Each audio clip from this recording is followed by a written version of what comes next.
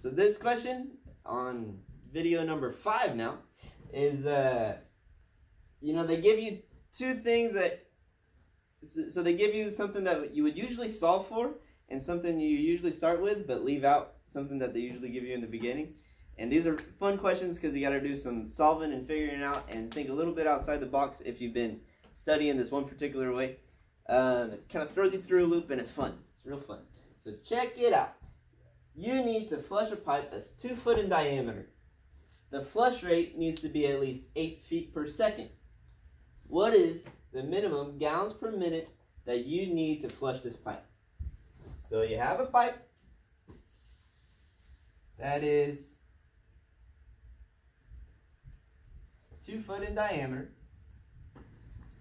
and you need it to be flushed at 8 feet per second. 8 feet per second. But how many gallons per minute is that? So we're used to, well, I'm used to, because if you've just been watching the videos, then you're not used to anything yet. You've only done one of every problem. But you get used to solving with this being gallons per minute, and you take it to feet per second. But this one, they give you feet per second until you take it to gallons per minute. So now you got to kind of figure it out and work your way around. So you need gallons per minute, and you're giving feet per second. So let's take feet per second as close as we can to gallons, right? Let's do the same thing we did when we had the gallons per minute right here. So we got 8 feet per second. Let's take the seconds to minutes. 60 seconds for every minute.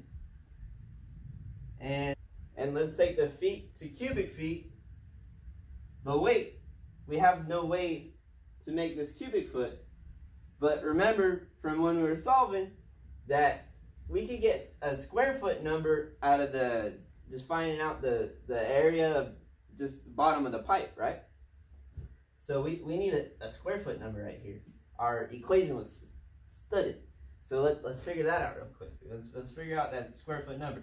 7.85 times 2 squared times 2 times 2, also wrote as times 2 times 2, equals 3.14 square foot.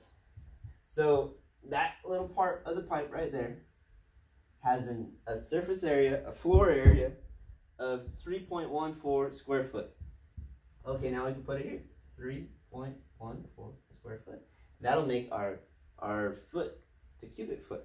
And we need cubic foot because if we have cubic foot, we can convert it to gallons, right? Okay, cool. So now we can have cubic foot per minute. And when we do that, we get 25.12 cubic foot per minute. 25.12 cubic foot per minute. Remember this number came from right here. Just threw it up there. And it doesn't need to have a suffix. If you want to make it clear for you, you can just put 1 there. So we got 25.12 cubic foot per minute. And then it's easy, right? We can just turn cubic foot to gallons. We know what that is. So there's how many gallons per cubic foot? There's 7.48. 7.48 gallons per, whoops. We need to do it the other way around so that we cancel out cubic foot. We don't need any more cubic foot. We need to cancel out cubic foot. So there's a cubic foot down here, and there's 7.48 gallons per each of those cubic feet. Now we get to cancel out the cubic feet.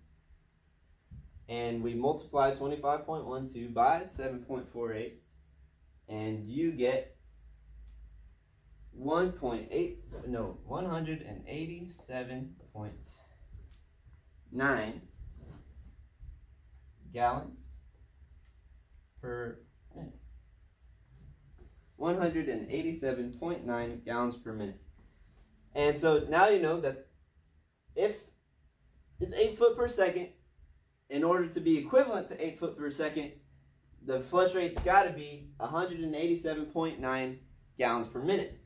So the answer to this question, the minimum gallons per minute that you need to flush this pipe is 187.9 gallons per minute.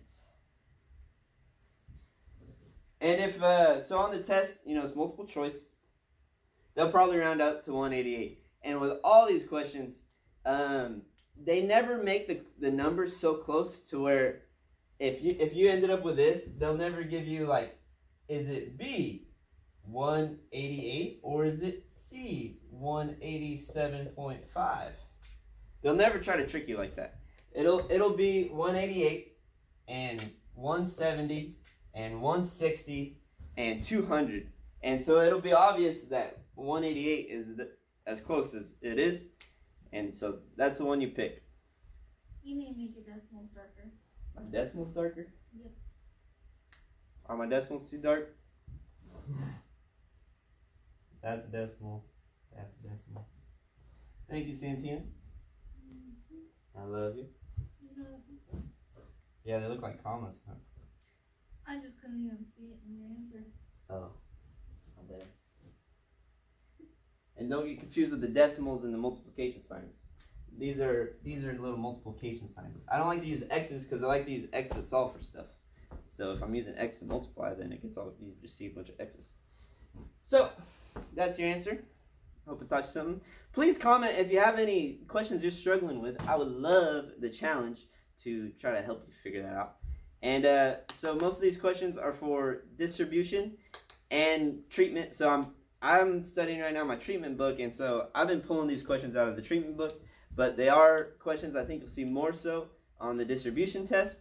The treatment book will be a lot more stuff with like filters and the separators and flocculation, but there is, you know, this stuff too. So treatment has like this and that, and distribution just has this. Distribution is a little bit simpler of a test, and if you're watching these videos, the math will be awesome for you. If you're getting good at these videos, the math will be easy for you.